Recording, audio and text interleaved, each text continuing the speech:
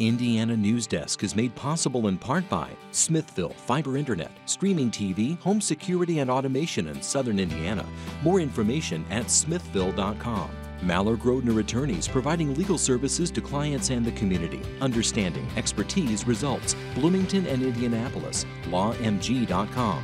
IU Alumni Association, connecting IU's network of alumni and sharing the Indiana spirit through scholarships, advocacy, and volunteerism.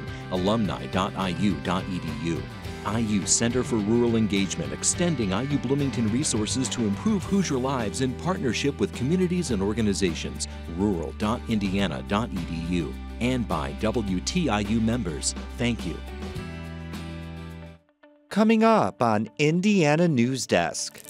Cases and hospitalizations from COVID-19 are at levels not seen since January, and that has officials concerned as the holidays approach. No matter what I say, no matter what anybody says on TV, people are going to gather. Unvaccinated people are going to gather. Vaccinated people are going to gather. They're going to intermingle. Ahead, we talk with an expert about the latest numbers and the Omicron variant. Farmers haven't been immune to supply chain issues and inflation. Right now, we don't have anything. We're out. In 60 more days, we got to have that lot full again. Is it possible? I don't know. I hope so. While the cost of equipment has surged, you might be surprised to learn that demand remains sky high. And what Bloomington's plan to cover 85% of the city with fiber optic cable means for you. Those stories, plus the latest news headlines, right now on Indiana Newsdesk.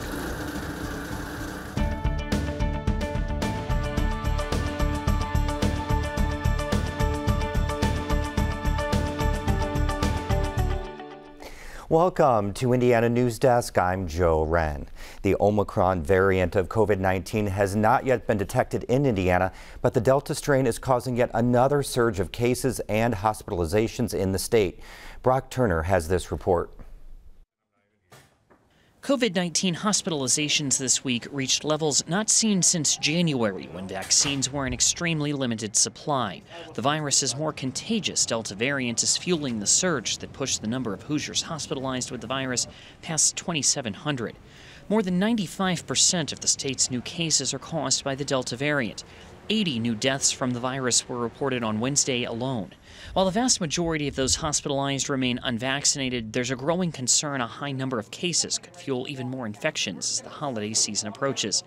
Dr. Josh Cullison, the medical director for rural health clinics at Greene County General Hospital, encourages those who remain unvaccinated to reevaluate their plans. No matter what I say, no matter what anybody says on TV, people are going to gather. Unvaccinated people are going to gather. Vaccinated people are going to gather. They're going to intermingle. Cullison says he has skipped family functions with large numbers of people who choose not to be vaccinated. So that's not my place to tell you to cancel your holiday plans. That's not what I'm trying to do.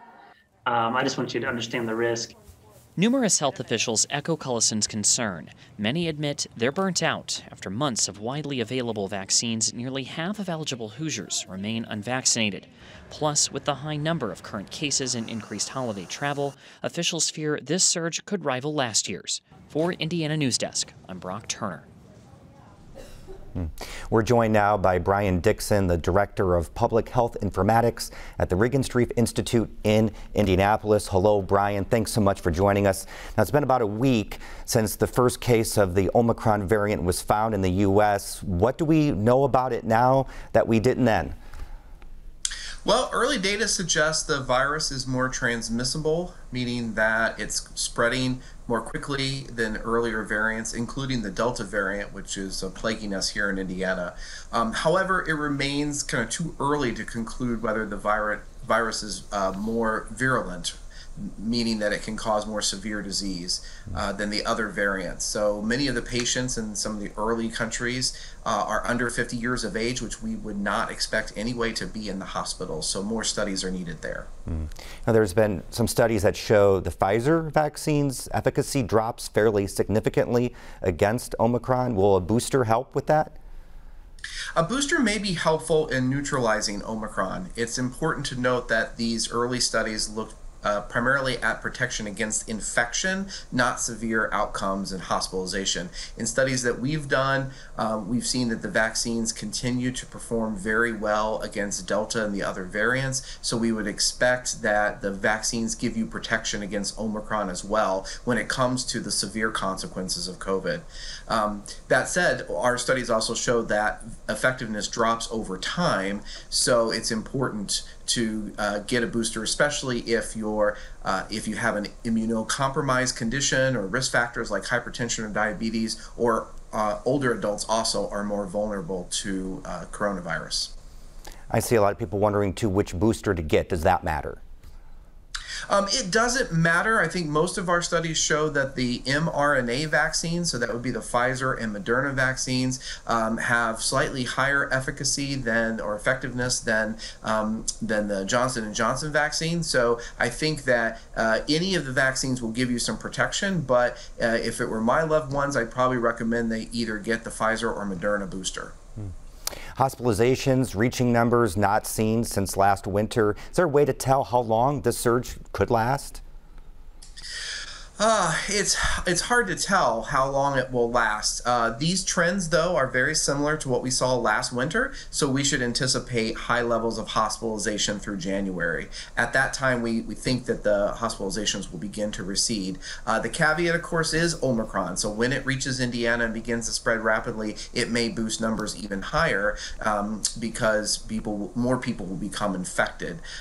So I would anticipate hospitalization rates, all things equal, to start coming down in the spring. That's the pattern that appears to be consistent with other coronaviruses. All right, Brian, thanks so much for being with us today. Really appreciate it. Thank you for inviting me. Well, many employees are turning to religious exemptions as vaccine mandates become more common in workplaces. Exemptions are federally protected under the Civil Rights Act of 1964. But what is the history of these exemptions and what are the consequences? Indiana Public Broadcasting's Lauren Chapman reports. Imam Ahmed Al-Amin frequently speaks to his mosque in Indianapolis about getting vaccinated. In fact, he's trying to set up a clinic at the mosque to make it easier to do so. For him, getting people vaccinated is just as much about faith as it is personal. He had COVID-19 in April 2020. My experience with malaria was horrible, but COVID was worse. I never thought every day that passed by or night, I would just assume that would be my last day or night. A handful of vaccines, some MMR, shingles, and nasal flu vaccines, use PIC technology, specifically porcine gelatin, as a stabilizer. That goes against dietary restrictions for some Jews and Muslims, which are a common reason for religious vaccine exemptions. Al-Amin says the Quran makes an exception for medicine. Islam does allow to use something that is normally forbidden, use it as a medication. It is going to be an accepted way to treat as long as it helps saving somebody's life. None of the COVID-19 vaccines available in the U.S. use porcine gelatin. Al-Amin says he doesn't support Muslims using religious exemptions for vaccine mandates. With more people pushing for broader exemptions, he says all faith traditions should encourage vaccines. We have to use the faith to save people's lives. We should not use faith to destruct humanity, to cause harm to humanity. If you don't want to take vaccine, that's your choice. But please do not use faith as a weapon. There's a long history of protecting religious expression in the U.S. Religious exemptions are federally protected under the Civil Rights Act of 1964. Rachel Oliveri, law professor at the University of Missouri, says these are in a section called Title VII, which specifically addresses employment discrimination. It also includes reasonable accommodations for sincerely held religious beliefs. The courts are very reluctant to intrude too deeply on what a person's sincerely held religious beliefs are. So it doesn't have to be something that comes from a mainstream faith tradition. It can be a much more personalized belief system.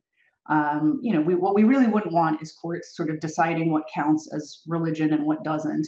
And so courts have given wide berth to religious beliefs, with a few caveats.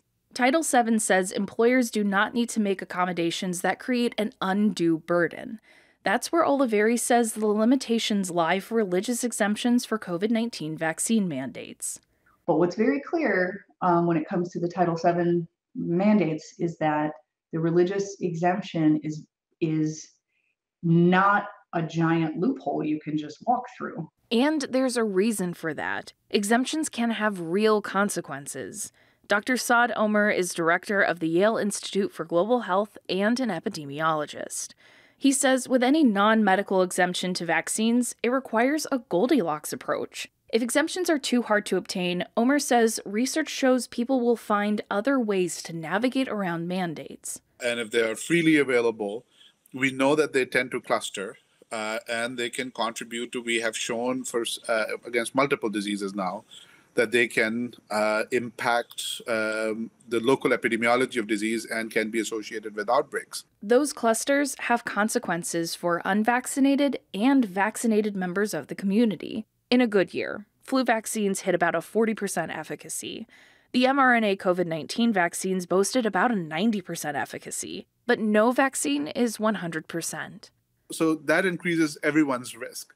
And so there are consequences for folks. Throughout the pandemic, Imam Ahmed Al-Amin invited epidemiologists and other health experts to talk to his mosque about social distancing and vaccines. In fact, he calls efforts to get people vaccinated a jihad. When people hear the term jihad, the only thing they know about is the extreme violence. But jihad simply means a struggle and resistance. And this is our jihad. It's our resistance against an enemy for humanity. A virus that claimed the life of hundreds of thousands around the world. For Indiana Public Broadcasting, I'm Lauren Chapman. U.S. Senator Mike Braun says he doesn't support government mandates around the COVID-19 vaccine, including efforts to stop companies from requiring it. Braun is currently leading a bipartisan fight in Congress to halt President Biden's rule that would force companies with at least 100 employees to either get their workers vaccinated or undergo weekly COVID-19 testing. But Braun does not support measures that would prevent companies from requiring the vaccine on their own. The Indiana State House Republicans are currently pushing a bill that would effectively do just that. I'm a little apprehensive on that happening simply because of what it might mean to where you try to impact businesses in their own decisions on other issues down the road, the precedent it might set. Braun encouraged people to get the vaccine, calling it a miracle. Coming up next on Indiana Newsdesk. Supply issues and inflation are making it difficult for farmers to find and afford new and used equipment for their fields. And Bloomington has plans to cover much of the city with fiber optic cable. Ahead, what that means for you. These stories and more right here on Indiana Newsdesk. Wake up. Wake up to the world. To the marvels. The mayhem. The music. Wake up to the wows. The woes. The wonder. Wake up to the commotion. To the beauty. To the humanity. To the hope. Wake up every morning. Fully awake. NPR Morning Edition. Tune in to your local station or download the NPR app. Year after year, PBS has been bringing you the news you trust. We care about the things that are going to affect the lives of each and every American. The in-depth analysis you need. What we normally see in these big crises. And the true stories that have to be told. We're a place that people can come not just to find out what happened, but why it matters. It's all thanks to the support of viewers like you. Thank you. And stay tuned to America's most trusted network. Welcome back to Indiana Newsdesk. WTIU News has received body camera footage from Indianapolis police of Vox Booker's arrest earlier this year. The incident occurred outside of an Indianapolis bar and grill after what Booker described as another racial incident. Mitch Legan reports. They literally called me a boy. Former Bloomington activist Vox Booker was arrested in September for allegedly shoving a police officer. It happened after Indianapolis Metropolitan Police responded to a disturbance call at downtown Ollie's. They were met by Booker, who was complaining that Ollie's staff was intoxicated, being aggressive, and yelling rude and racist comments at him. not acceptable to me, not acceptable to Ollie's. It is not acceptable, period. And I apologize to you that that happened. In one body cam video, Officer Alan Hopkins speaks with Booker about the incident and tells him he's unable to arrest people for saying things. Who's the bartender? Do you know his name? I told you. Did you He's you don't the get to tell district me. officer. He's the district officer. Bye-bye. Booker follows Hopkins, asking for his ID back. He has my ID. Get on the sidewalk. Thank you. Don't push on me. Did you really just push me? You pushed me first. 3 officers were present at the scene, but only one body cam video shows the confrontation between Booker and Hopkins. Booker was charged with battery against a public safety official, a level 6 felony. He has a pretrial hearing scheduled for February 1st. For Indiana Newsdesk, I'm Mitch Legan. No, you're not going to bump through me. I didn't mean to bump you. On a separate case, Booker intends to re-enter the restorative justice process regarding an incident at Lake Monroe last summer. The agreement filed in Monroe Circuit Court this week says if Booker completes the process, charges against him will be dropped. Booker said he was nearly lynched by a group of white men as he was celebrating the 4th of July at the lake. 2 of his alleged attackers were also charged. The 2 sides agreed to try to settle the issue using restorative justice, but Booker withdrew from the process in August. Inflation and challenges with the global supply chain are pushing the price of just about everything higher. For farmers, the situation is even more complicated. Brock Turner has more on what's causing some used tractors to sell for more than what they cost when new. Brock Kiesler is no stranger to equipment auctions. So,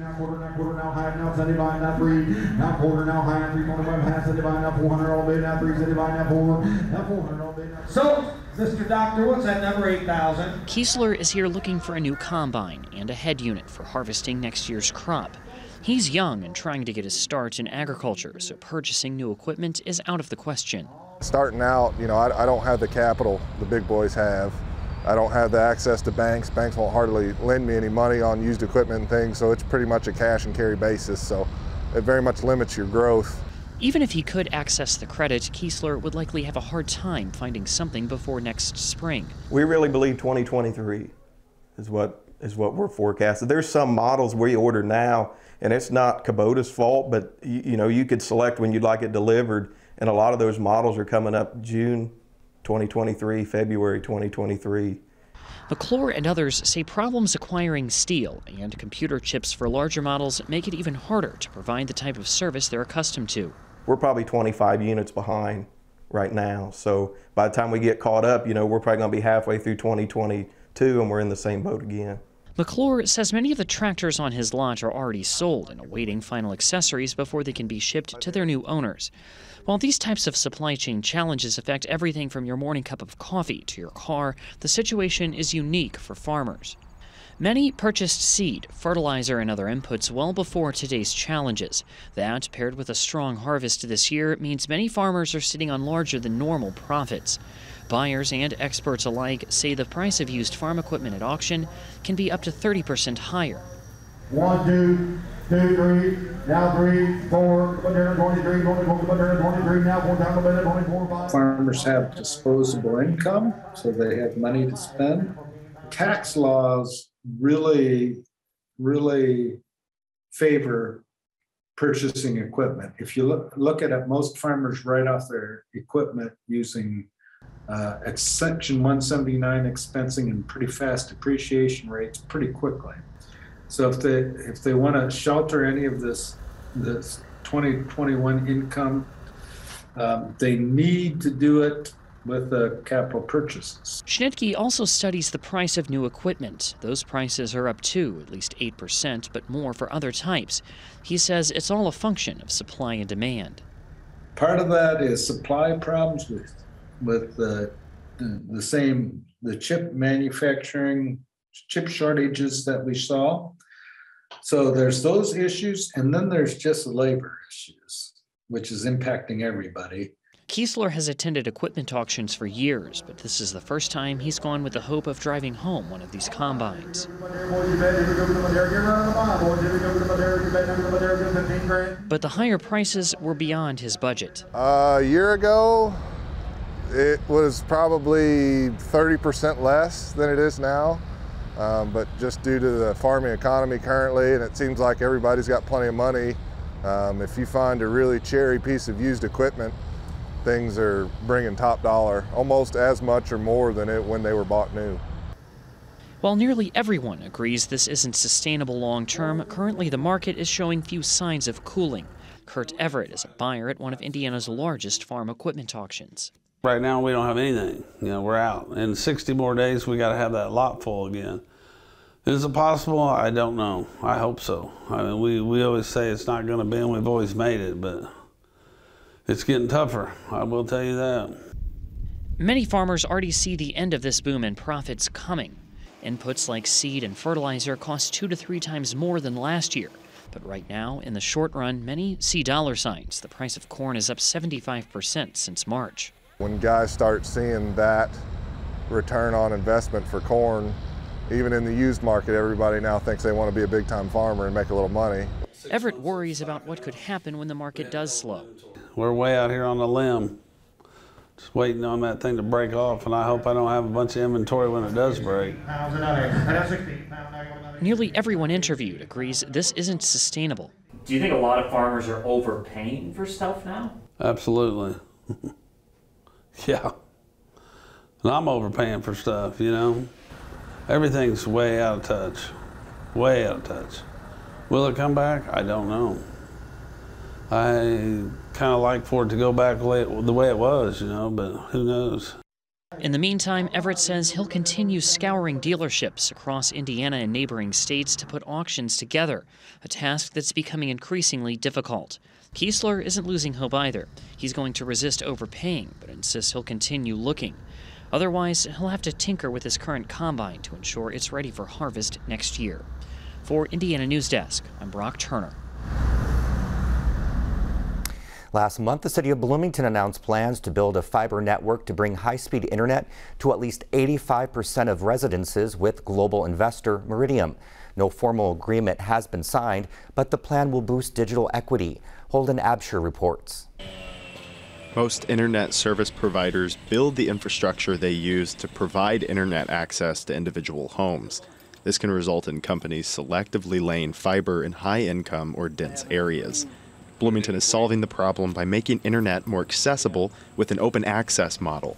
This means a third-party company will lay digital fiber throughout most of the city, and local internet service providers will lease the space.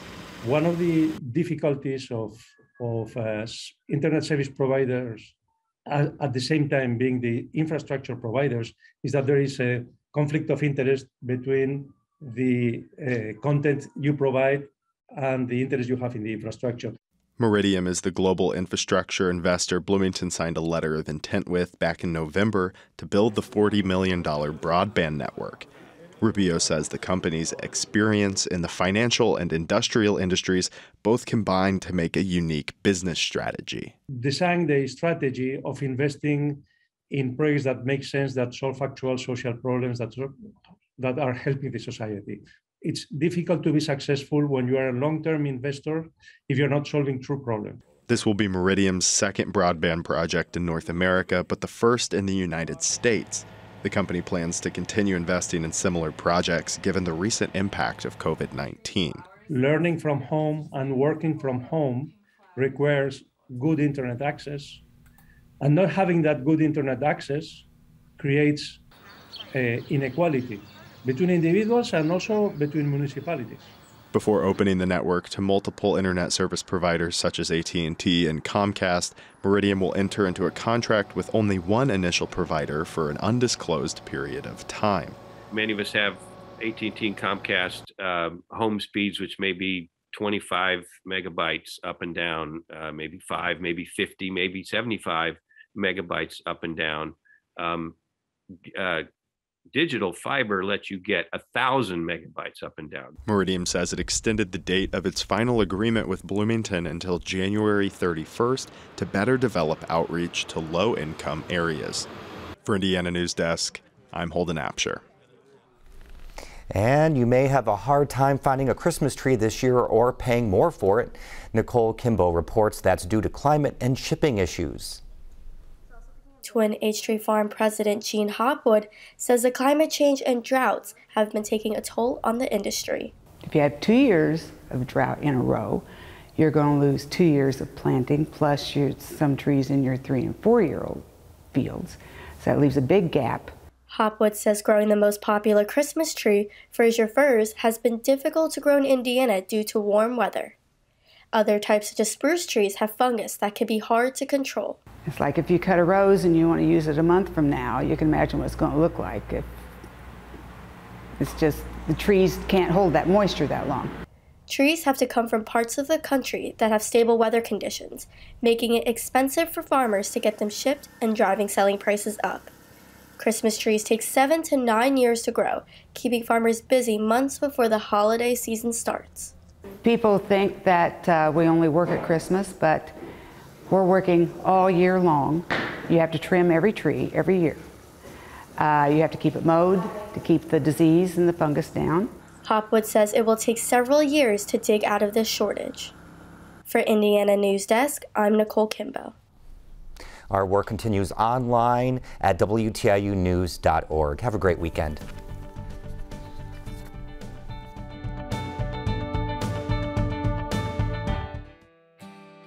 Indiana Newsdesk is made possible in part by Smithville Fiber Internet, streaming TV, home security and automation in Southern Indiana. More information at smithville.com. Maller Grodner Attorneys, providing legal services to clients and the community. Understanding, expertise, results. Bloomington and Indianapolis. LawMG.com.